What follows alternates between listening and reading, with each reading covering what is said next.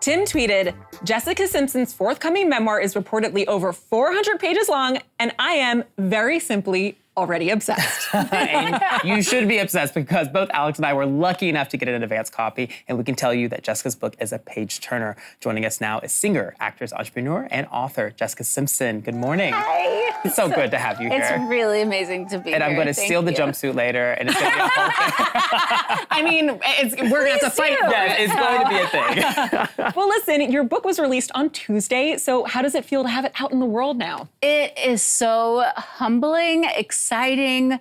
I just feel like so strong. Like in all of my weakness, like I get to share that strength and that courage and hopefully inspire people to open their own books in their lives, you know? Like, yeah. So it's like, it's an emotional ride for sure. I'm sure. And the book discusses so much about kind of what you went through, being overly exposed and everything that came out, the fallout through that. So why did you choose now to share so much with the world? Right now, I feel like I have so much clarity, and I've always felt like I'm the type of person that likes to connect with everyone. Since doing a reality show, I've invited people into my home. I've invited people into my life. I just wanted to show that I'm not that perfect public persona, you know? Like, we all have our monsters in the closet, and it's easier just to turn that light on and see that those monsters aren't as big as we are. Yeah, yeah, and you kind of referenced this just now, but you are an iconic pop star. You know, the gays, we have lived forever and ever and ever. And you have Newlyweds, the show that is probably one of the most important, I think, reality shows that has ever come out. But what about, you know, looking back at that time, do you ever regret doing that show? Because it did put you up in front of so much scrutiny. No, absolutely not. I feel like that was my way to connect with people. I feel that, like, I don't even know why I would ever regret it, you know? Like, I mean, in the airport yesterday, this guy came up to me, he was like, I just have a question. Is it chicken or tuna? You know, it's like, it like haunts me. Like, Let me tell you, I was literally sending people the scene when you and Casey get LASIK. I was like, this is one of those it's imprinted on my memory forever. Yeah, and, like, and they did a great job with editing and like the music. It's like, I can see clearly. No, it's so good. Yeah. It's so good. Well, a big conversation that's been happening this week as the book is coming out is around your ex-husband, Nick Lachey. And some have said, you know, that show really tore your marriage apart. What do you have to say to that? I don't believe that the show is what tore our marriage apart. Nick and I were very great at being together publicly and on camera. We were best at our relationship when we were singing together. I feel like we were at home in that place. But as far as doing the reality show, we just kind of had fun with it until the end, until we started having marital problems.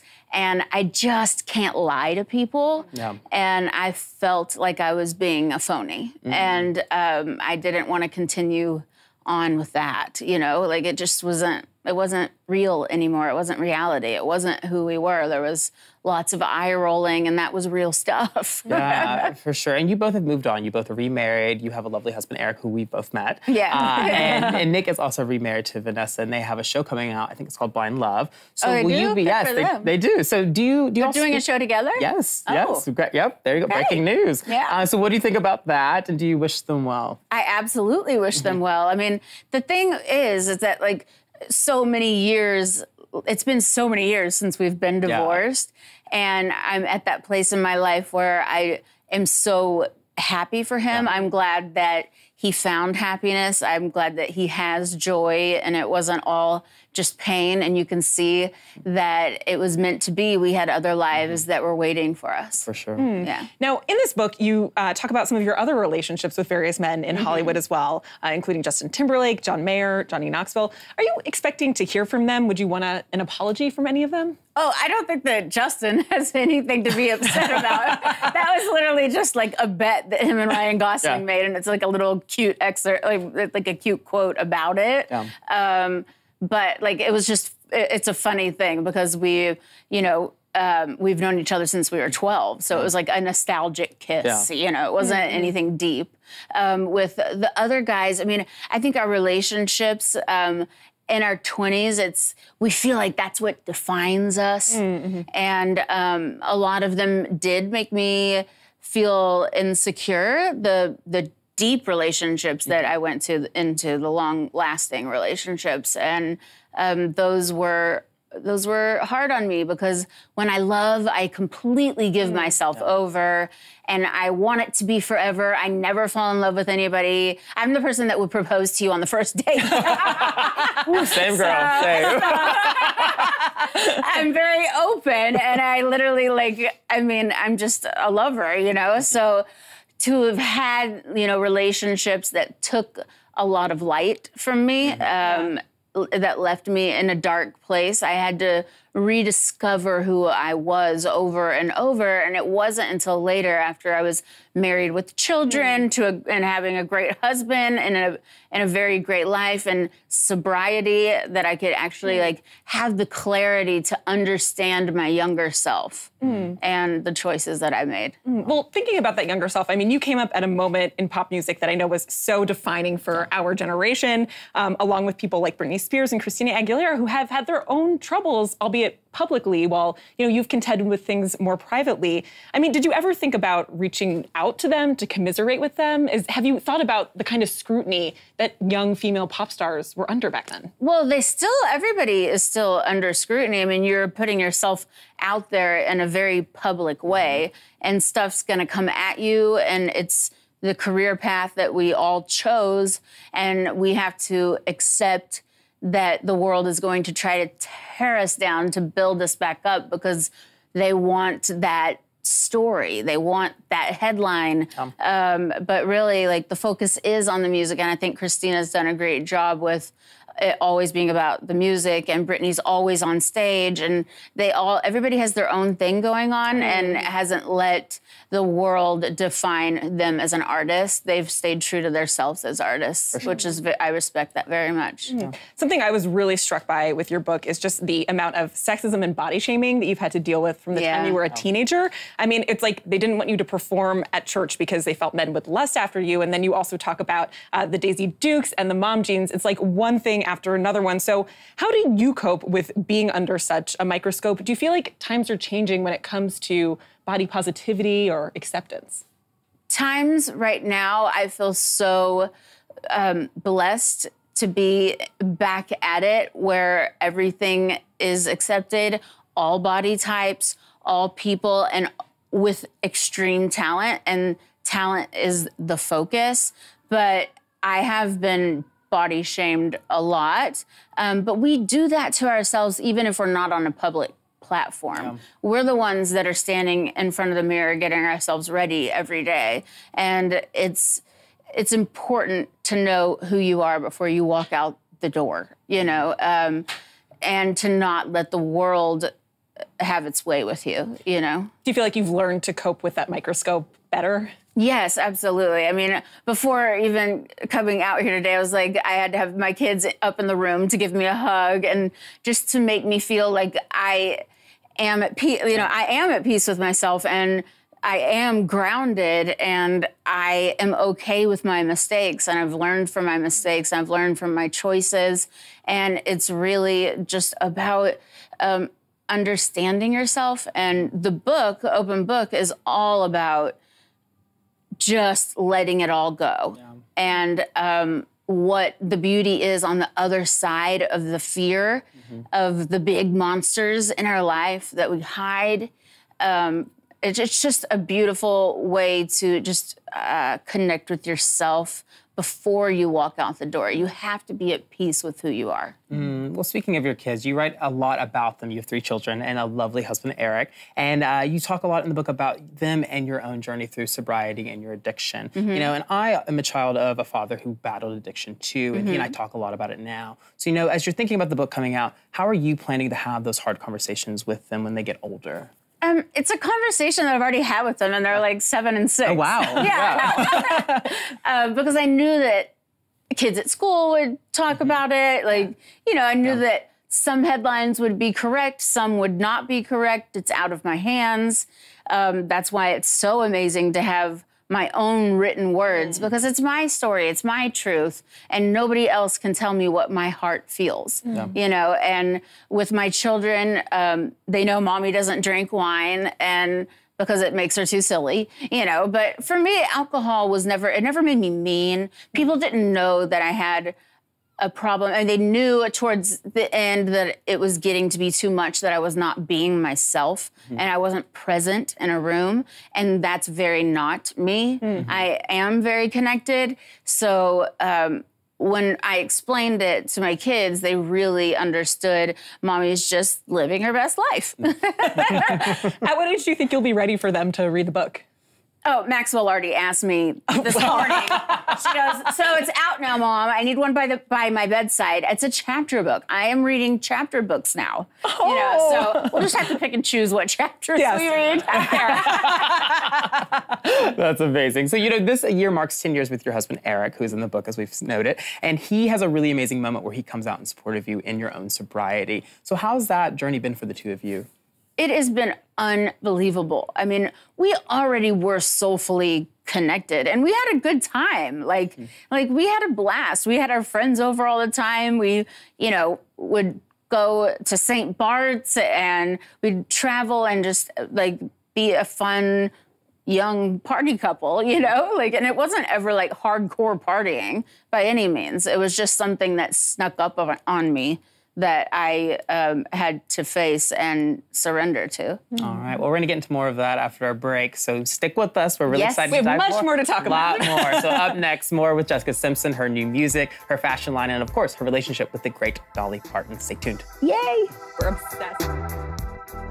Welcome back. Well, we've got so much we wanted to ask Jessica Simpson. We needed 2 whole segments, so we're just going to continue with all of these questions for you. But I wanted to ask you about a quote, actually, that you have on Twitter that you shared, which says, "We must be willing to get rid of the life we've planned so as to have the life that is waiting for us." So take me back. What was the life that you had planned for yourself, and how is it different from the one that you have now?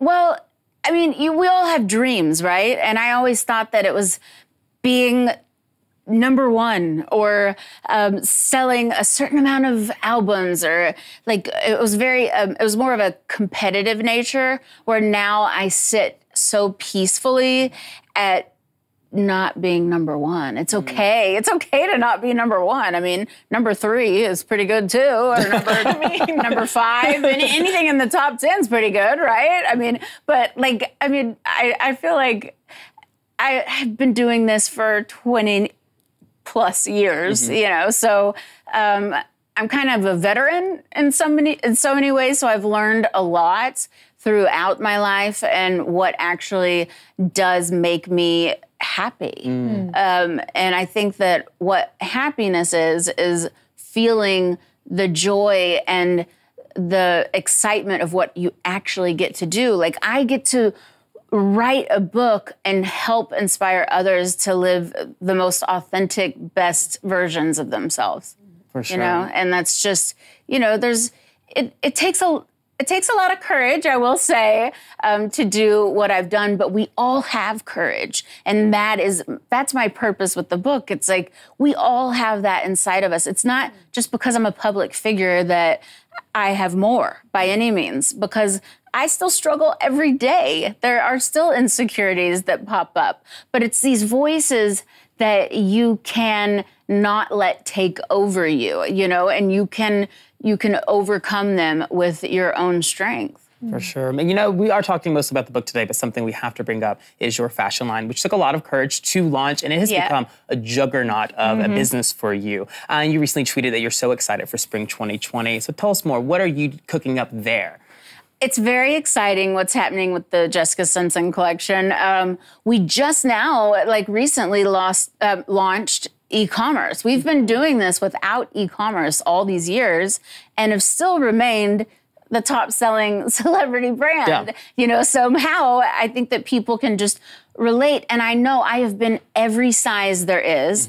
And I go through the airports, or I look out into concerts, and I notice what people need. I notice what makes them feel good in their clothes. So we're continuously growing the business. When I was pregnant, I was like, okay, now it's time to do maternity. Okay, now it's time to do baby. I want to do these kind of snaps on the onesies. And, I can just put all kinds of perspective with what I'm going through in my life and add that into the collection. So now I feel at home with myself. So we're going to be launching a lot of home stuff, which is cool.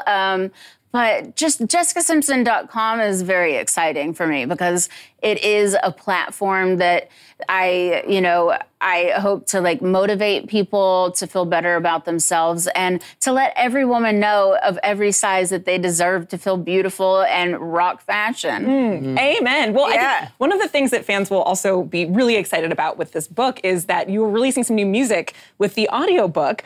So how personal are some of these new songs? These songs are from a while ago when I was struggling.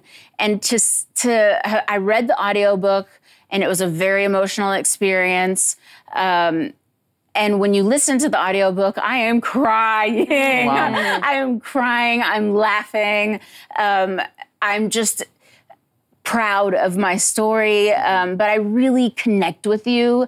I really wanted to put a disclaimer on it, like, pull over because this is a tearjerker chapter. like, don't drive and listen. Yeah. But to have the songs, it's like when I didn't have a record label, I was defined by I literally, like, I've always had a record deal. So to not have that, I was like, how do I make myself feel empowered not having a deal, like, and it was like, just take control of it and you can do it in your own way. So hopefully I pioneer a way for others to put music on their audiobooks, whether it's motivational speakers with public domain songs or whatever it may be. But the music is the healer of all of it. And so to round it out with 6 songs that are very raw and personal, it has, like, I mean, if I'm upset with myself or if I'm having a bad day, I have to sing back to myself certain songs.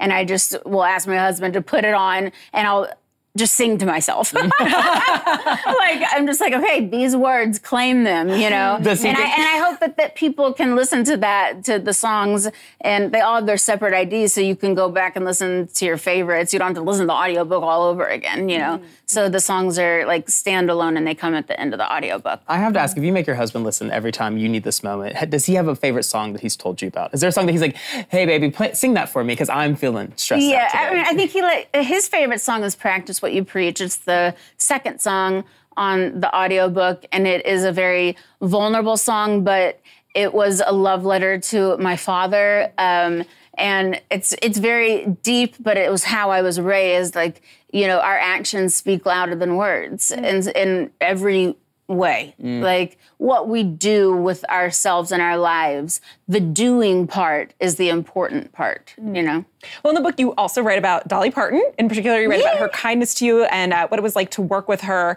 There are some great behind-the-scenes stories there. But have you kept in touch with her since your duet? I mean, it's one of those things. It's like, I do, like, have a number for her. Like, I don't know if it's her personal number. Like, me and Willie Nelson text back and forth. But, like, Willie Nelson's an angel of mine. Yeah. Dolly Parton was an inspiration to me because in a moment of weakness, she saw my strength. And it was the first time I drank before singing live. And of course, it was like at the Kennedy Center with the president and Steven Spielberg and everybody in the industry and all these artists that I respect. And I was my boyfriend at the time broke up with me. And right before I went on stage, and I just froze. And so I let that defeat me. And she could see, she knew my talent, and I think she related to me in so many ways because she's had a very long career and she makes amazing jokes on herself and has the last laugh on everyone. And she is a smart businesswoman. My next goal is to have an amusement park. Really? Where would this amusement park be? I mean, it would have to be somewhere in Texas. In Texas? Yeah. Oh my God, do you have a name in mind? No. You got me, because I'm from Tennessee, so I was like, okay, tell me more Dollywood stuff. Yes, yeah, Dollywood is just like, I mean, you kind of can't get better than that. I don't think Jessica Wood would make sense. It sounds a little You'll bit have to sexual brainstorm a little bit. That is true, girl. That is true. Let's not go down that path. We'll talk about this later. All right, so switching topics. Ride these mountains. I'm done. Jessica can have my job now. That's great. I usually make the inappropriate sex jokes, but Jessica Simpson today, America. Yeah, there you go. All right, so switching topics a little bit. This past Sunday, Jennifer Lopez performed at the Super Bowl with her daughter in a really beautiful moment. That was a beautiful moment. How cute was that? So cute. It was so cute. I hope people focus on that. Like, I mean, she is a beautiful mom. I mean, the fact that she's out there owning that stage with that confidence. I mean, she is just an overall entertainer that I'm just like, I cannot even imagine how many fittings that woman has. Oh my God, so many. I literally, and she handles everything with like so professionally. Yeah, she's and is a very incredible artist. But Super Bowl, I mean, Shakira really rocked it. I need to learn some of those moves. I think they will teach you. But you're beyond like their moves. Did that inspire you to maybe have your kids join you on stage one day? Oh, I mean, it's the cutest thing ever. Maxwell, and because of my audiobook and because of the songs, she's 7 now, so, you know, she writes it all out, but she wanted to write down all of the lyrics so she could have them. And so I'm like singing the melodies to her, and she's writing all the lyrics down to learn it. And she also had seen this really cute thing with Pink. Okay. And they did a song from The Greatest Showman with she did a song with her daughter. And it's just, when artists include their children, it makes them real, you know, and their children are looking up to them and wanting to be them. And to be able to give them that platform is really amazing. You're not setting them up for criticism, because as a parent, you can guard them as much as possible, but to let them get up there and shine like Jennifer Lopez did, I thought that was just a really special moment. Magical. It was really beautiful. And her daughter really, some vocals. Yeah, I mean, that daughter has Mark Anthony's voice. Truly. Well, before you go, we just want to play a quick speed round. So we are going to ask you a question and just tell us the first thing that comes to mind.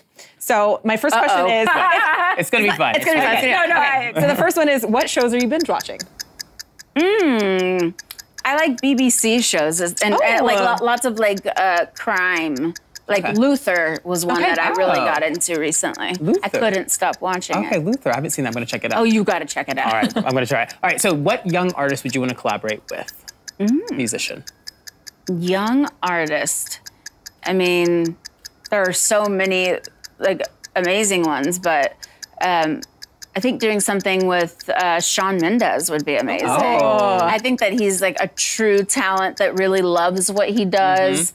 I mean, there's so many. Like I feel like, I mean, I don't know how old Jason Mraz is, but I've always been a fan of his. He's not as young as Shawn Mendes. No, but I do think that he writes from a very heartfelt place, and I always love his lyrics. So I'm always listening to people's lyrics. And Adele is also younger than me. And We're still answering. I'm long-winded. We just have a couple more of these. Apologies in advance for asking this question. When was the last time you actually ate canned tuna? Last week. Because in my mind, it's chicken. There you go. Okay, and we have one last one. If they made Open Book into a film, who would play you? Ooh, that's hard. I don't know. Oh, gosh. Who would play me? Oh, gosh. I don't know. Okay, well, you'll have to come back. What's your idea? What about Margot Robbie? Margot Robbie, our producer just said. I mean, Margot Robbie can't be my younger self. True, they would have to have. They would have she to could have be my older self. That's a compliment. All right. So I'll go for the Oscar nominee. Okay, great, perfect. Well, listen, it has been so wonderful getting to talk to you. Thank you for joining us. Thank you. Open Book by Jessica Simpson is available wherever books are sold.